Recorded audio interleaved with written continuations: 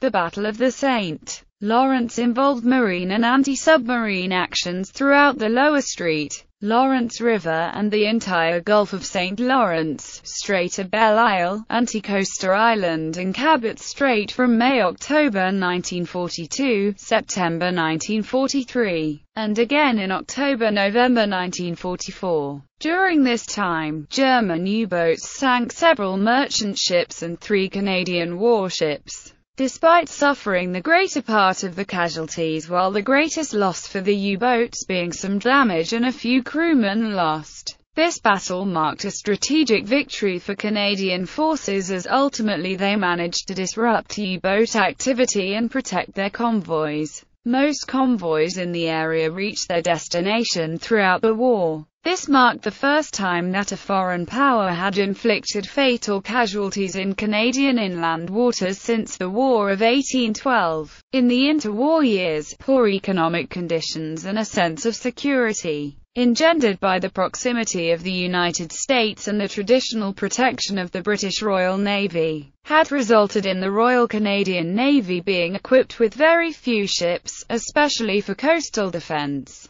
Upgraded to 6 destroyers just before the war, Canadian naval deployment gave priority to the North Atlantic convoy routes and responsibility, which grew until the war's end when the RCN was the third largest Allied naval power in the world, with 100,000 men and women and 400 vessels. Historical context. From the start of the war in 1939 until VE Day, several of Canada's Atlantic coast ports became important to the resupply effort for the United Kingdom and later for the Allied land offensive on the Western Front. Halifax and Sydney, Nova Scotia became the primary convoy assembly ports, with Halifax being assigned the fast or priority convoys with the more modern merchant ships, while Sydney was given slow convoys which conveyed bulkier material on older and more vulnerable merchant ships. Both ports were heavily fortified with shore radar emplacements, searchlight batteries,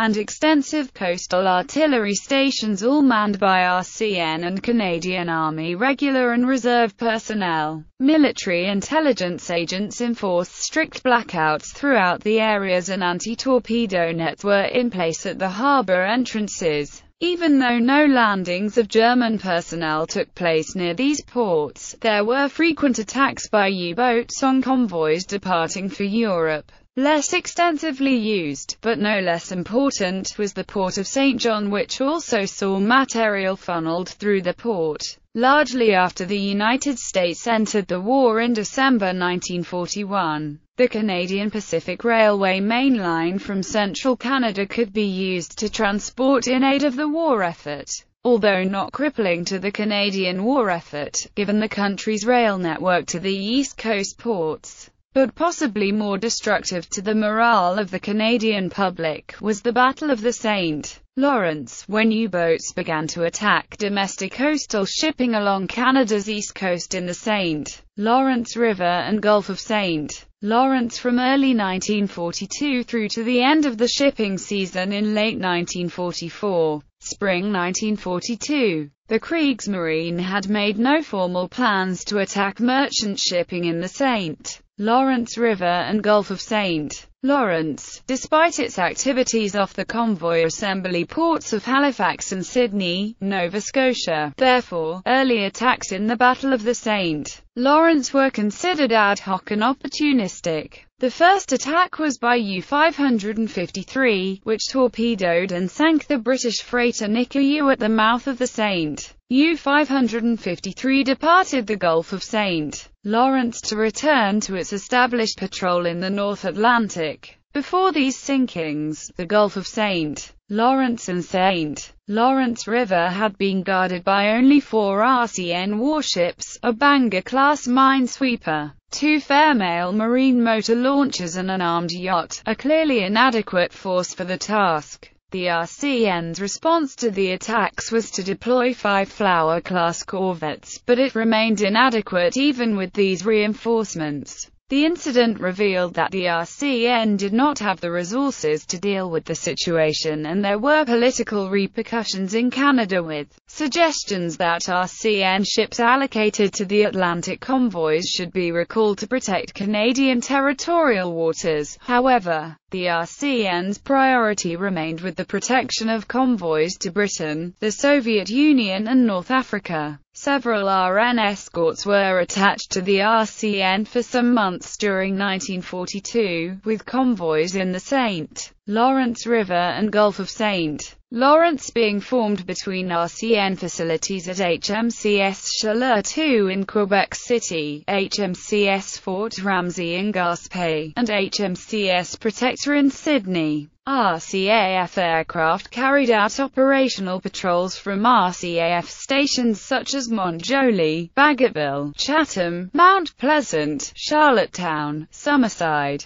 Debut, Stanley and Sydney, as well as various civilian fields, particularly in the Magdalen Islands. Residents along the Gaspé coast and the St. Lawrence River and Gulf of St. Lawrence were startled at the sight of maritime warfare off their shores, with ships on fire and explosions rattling their communities, while bodies and debris floated ashore. The Canadian government's wartime secrecy saw censors forbid media reporting of incidents, so the only news came from local gossip.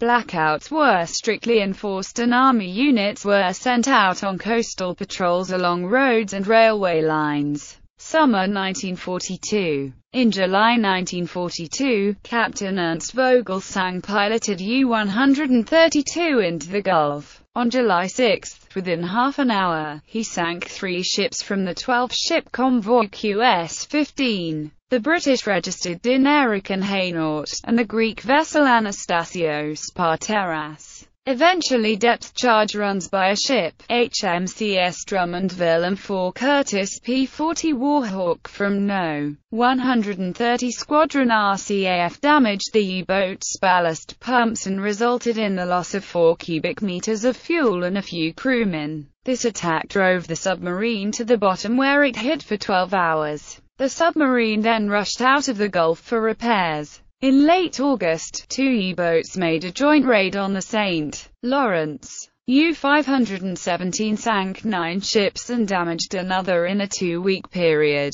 escaping attack by escort vessels each time and sinking the Flower-class corvette HMCS Charlottetown on the 11th of September. U-165 was less successful in attacking merchant shipping, but it sank the armed yacht HMCS Raccoon and heavily damaged US Laramie. Eastern Air Command positioned itself to better defend the remaining convoys by establishing a special submarine hunting detachment of No. 113 Squadron RCAF in Chatham, New Brunswick. They made their first U-boat attack on September 9, when Pilot Officer R.S. Keeley dove on U-165, about 32 kilometers south of Anticosta Island. He did not do much damage to the submarine, but subsequent naval and air activity in the area frustrated the U-boat's efforts to attack other convoys. Within 24 hours of September 24, crews from 113 Squadron registered 7 sightings and 3 attacks on U-517. Flying Officer M.J. Belanger, an experienced 23-year-old Quebec native who came to the squadron from duty as a flying instructor, made 2 of the attacks. Neither sank the U-boat. Aircraft continued to harry the submarine as it cruised the Gulf. Belanger was in the cockpit for another attack on U-517 on September 29. Although his depth charges exploded all around the submarine's hull, it survived yet again. Still, Belanger's attacks had badly hurt the submarine along with some sailors inside it. Later the young airman would be awarded the Distinguished Flying Cross, in large part for his determined attack of the U-boat. The continued attacks caused the St. Lawrence River and Gulf of St. Lawrence to be closed to all transatlantic shipping, allowing only coastal trade. In practice, although this embargo strained the Canadian National Railway system to Sydney and Halifax, it simplified the management of Atlantic convoys. The embargo lasted until early 1944. Fall 1942. In September, U-91 attacked convoy on 127 along with a number of other submarines and chased them across the Atlantic all the way to the Gulf. The submarine sustained minor damage from the warships but managed to sink HMCS Ottawa by firing 2 torpedoes at it.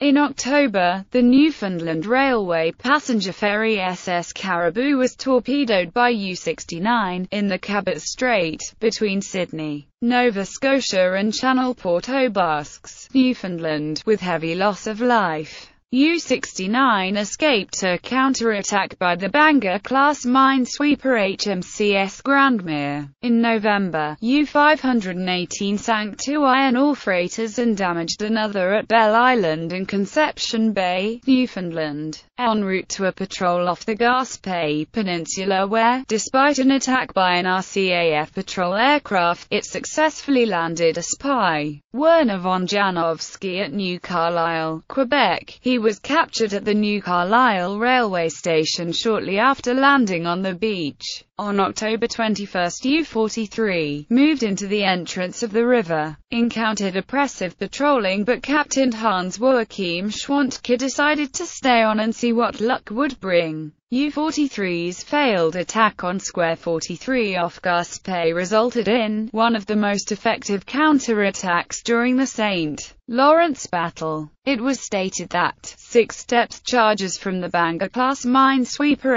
HMCS Gananoque knocked out its lights, blew the battery circuit breaker and activated a torpedo in one of the substern tubes. Captain Schwantke pushed his sub down to 130 meters to avoid what he thought was a coordinated attack. The submarine was damaged but escaped the river. In November, U-183 was ordered in but turned away because of oppressive Canadian patrols that attacked. U-boat losses experienced by the Kriegsmarine during 1942 following the entry of the United States Navy into the Battle of the Atlantic, coupled with declining German shipbuilding capability to replace battle losses, saw the U-boat fleet redeployed to the primary Atlantic convoy routes to disrupt the Allied war resupply effort. This effectively saw enemy submarines withdrawn from the St. Lawrence River and Gulf of St. Lawrence by the end of the 1942-1943. Canadian military intelligence and the Royal Canadian Mounted Police intercepted mail addressed to several Kriegsmarine officers imprisoned at the Camp 30 prisoner of war camp at Bowmanville, Ontario in early 1943. The correspondence detailed an escape plan in which the prisoners were to tunnel out of the camp and make their way through eastern Ontario in, across Quebec to the northeastern tip of New Brunswick off the Pointe des Maisonnettes lighthouse where the escapees would be retrieved by a U-boat.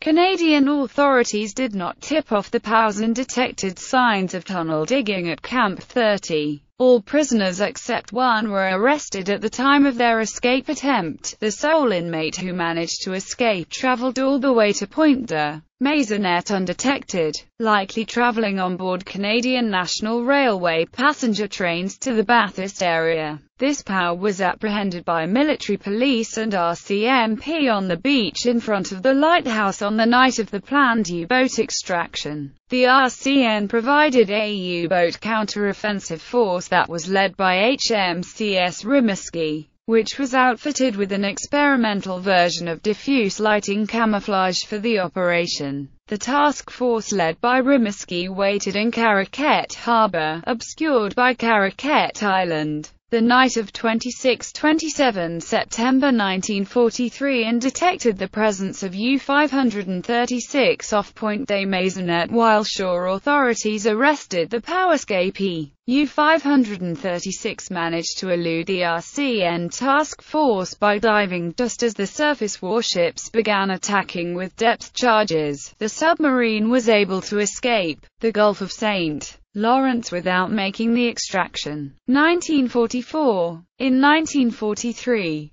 The RCAF had begun to successfully harass U-boat operations in Canadian coastal waters, and the RCN had grown in numbers and effectiveness to allow more resources to be dedicated to anti-submarine warfare operations in territorial waters. By early 1944, the shipping lanes in the Gulf of St. Lawrence and St. Lawrence River were reopened to domestic and war-related convoys operating primarily from Quebec City to Sydney. Late 1944 saw a resurgence of U-boat activity in the St. Lawrence River and Gulf of St. Lawrence. German submarines were being equipped with the snorkel, a telescopic engine ventilation system that permitted continuous underwater operation without surfacing. U-1223 entered the Gulf of St. Lawrence undetected in early October and is credited with seriously damaging the River-class frigate HMCS Magog on 14 October and sinking the Canadian freighter SS Fort Thompson on 2 November. 3 weeks later, U-1228 attacked and sank the Flower-class corvette HMCS Shawinigan, a few kilometers off of Channel, Port aux Basques on the night of 24-25 November, with the loss of all 91 crew members, including former Toronto Maple Leafs hockey player Dudley "Red" Garrett. Authorities only realized that it sank when Caribou's replacement ferry, SS Berger, sailed into North Sydney without Shawinigan on 26 November, after it had tried numerous times to make contact by radiophone earlier that day. Wreckage was discovered on 27 November, and 6 crewmen's bodies were recovered. It was the worst case of military deaths in Canadian territory during the war. These 2 German attacks marked the end of the Battle of the St. Lawrence. In May 1945, following Germany's surrender, U-889 and U-190 surrendered to the RCN at Shelburne, Nova Scotia and Babels, Newfoundland respectively. After the war, it was shown that the mingling of fresh and salt waters in the region, plus temperature variations and sea ice, disrupted RCN anti-submarine operations and reduced the effectiveness of shipboard sonar systems that were designed to detect submarines, fog and other weather conditions in the St. Lawrence River and Gulf of St. Lawrence also conspired to hamper RCAF patrols. Popular culture. In the Canadian TV series Bomb Girls, the battle is mentioned several times in Season 2 and seen in the newspapers. It is also mentioned and has footage shown in the TV movie Bomb Girls, Facing the Enemy. The beginning of the movie 49th Parallel shows U-boat activity in the Gulf, the Strait of Belle Isle, and includes an apocryphal attack on the sub in Hudson Strait.